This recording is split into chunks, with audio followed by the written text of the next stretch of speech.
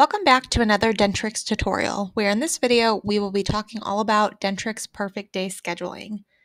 Perfect Day Scheduling, you can take your schedule from looking like this with a bunch of low production appointments all crammed together to a schedule that looks like this, where you have time set aside for high production, for new patients, for emergencies, for anything that you need by simply using these little time blocks. So let's talk about how and why you would want to use perfect day scheduling.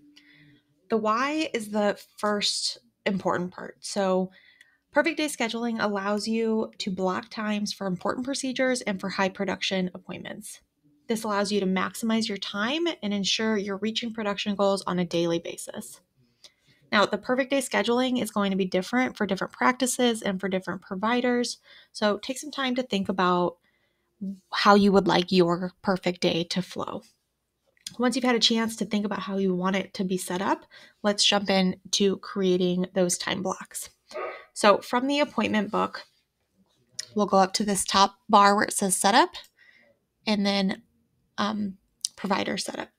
We'll click that and we'll select the provider that we want to work with. So let's see, we'll just go with DDS3 first. So select the provider and select setup. So in the last video, we were in the same area and we were talking all about setting up the schedule, the default schedule and the schedule for different operatories and different providers. And that's when we were working on this left side. If you want to watch that video, I highly recommend it. I will link it down below. But today's video, we're going to be working over on the right side where it says set time blocks. So these time blocks are where we're going to create all of these blocks that you see here in the background. So to create one, we'll just click add. And we'll create whatever block that we want. So in this case, we'll say we want to set a high production block. So we'll create a name for it. We can pick a color for it. So you can pick anything you want. So for this one, we'll pick orange and click OK. And then you select the parameters for when you want this time block to exist on your schedule. So if it's every day that you're working at a certain time, say first thing in the morning from 8 until 10, I want only high production. You can select that in here. So just for this example, we'll go ahead and click Wednesday and we'll say DDS3 wants a time block in the afternoon, 2:30 to 4 o'clock. So we'll just type in our times that we want. You'll want to assign an operatory for this time block. So wherever this provider wants to do this procedure at this certain time. So for now, we'll click, we'll go with up 4 and we'll select OK. Pretty straightforward as far as setting up time blocks. Once you click OK and close out of here, you'll see that time block appear. So the biggest thing is just going in and setting it all the parameters for how you want it to exist for your practice.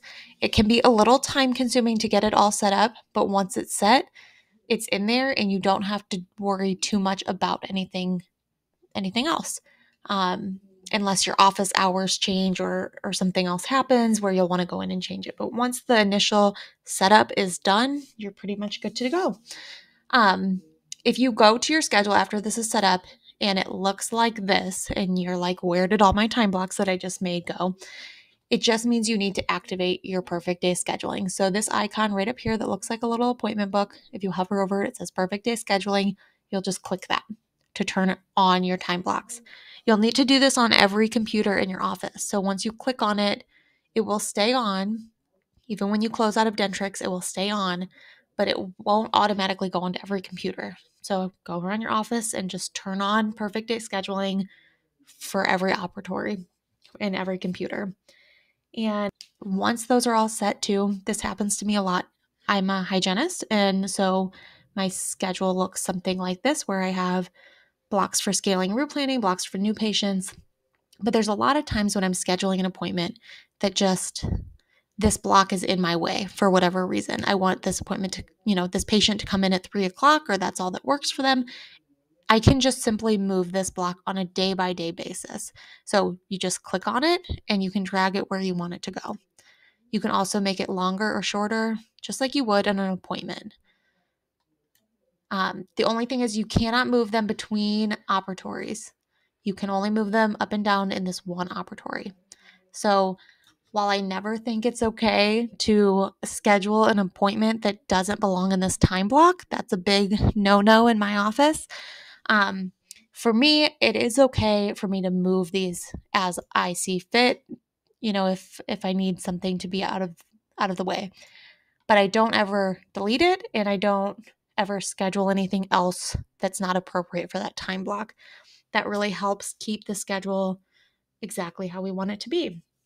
So this really helps save you time, helps with preventing scheduling errors, all of that, and also helps you to be more productive in your day. So if you schedule accordingly, there's no reason that you shouldn't hit your production goals every single day. Based on the time blocks, you should be able to. So great, that's it. If this video helped you, please consider giving this video a like and subscribe. It really helps to support my channel. And I post new Dentrix tutorials weekly. So if there's any topics that you would like to learn more about, drop it in the comments below and I will cover that topic in a future video. Thanks so much, and I will see you in the next one.